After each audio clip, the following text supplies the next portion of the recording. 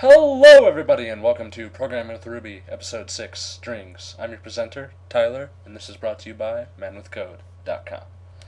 In this episode, I will be telling you what string literals are. I'll show you expressions that you can use with strings, which are similar but still different than expressions with numbers. I will show you useful methods that strings have. I will show you how to use regular expressions, and finally, I will tell you how to get input from the user.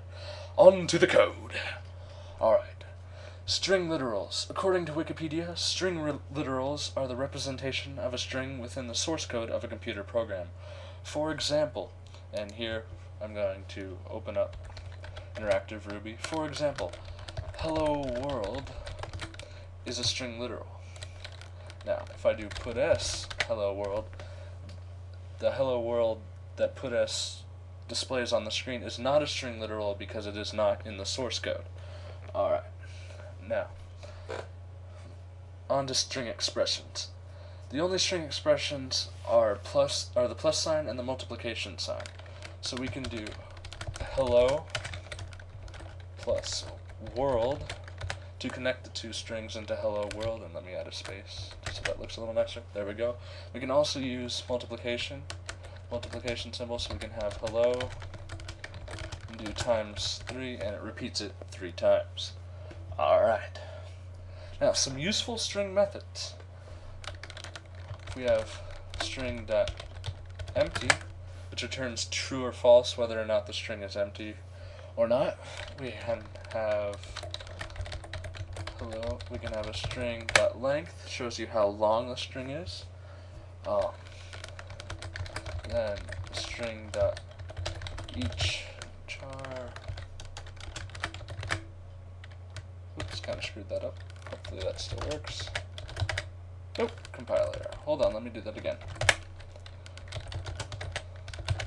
There we go, and each char lets us iterate over each character of the string. Capitalizes the first letter of the word. Happy capitalize. There we go, now happy is capitalized. Uppercase makes all the letters uppercase, and downcase makes all the letters lowercase. There you go. Oops. Now, regular expressions are a way to match elements in other strings. It's easier to show you than to describe to you, so here we go. The simplest is the substitution, so we could have hello world sub for substitute. We'll substitute hello with goodbye. There we go. Now it says goodbye world. Now if you have more than one hello, have hello dot sub does, and then hello goodbye again. Now only this time one got changed, and you're probably wondering, well, why? Well, that's because the sub method only looks for the first instance, or the first occurrence, whatever you want to call it, of the string, and then it just stops. Now, gsub fixes this, the gsub method, so if we use gsub instead of stub, it's goodbye, goodbye, goodbye.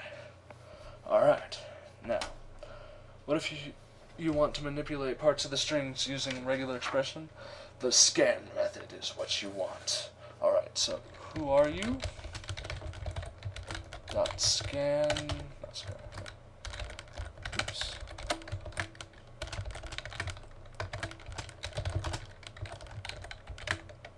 And just so you know, the things between the curly braces is a Ruby block. I'll be going over that sometime later, but that's the syntax for it.